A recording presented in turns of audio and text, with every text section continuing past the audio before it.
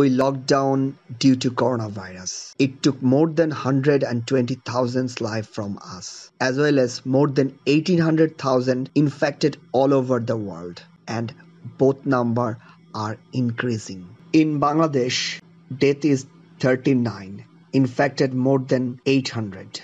So, in this pandemic situation, I and some of my friends design and implement this disinfection chamber and try to reduce the transmission and spread out of the virus.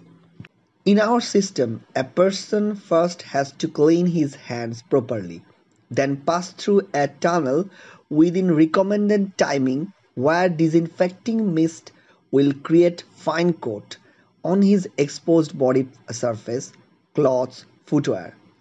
A foot bath will also be available beneath the chamber, which will make his shoe sole discontaminate. Finally, the person gets disinfected from contagious microorganisms.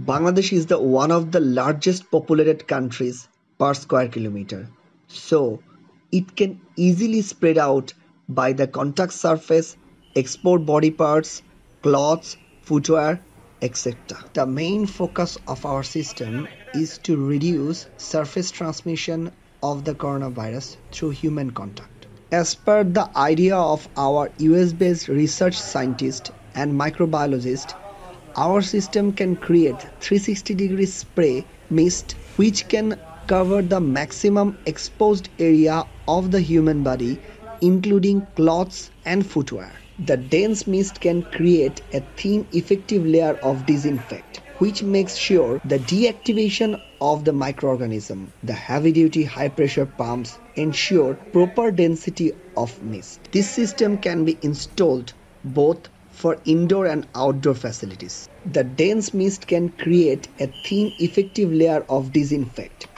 which makes sure the deactivation of the microorganism.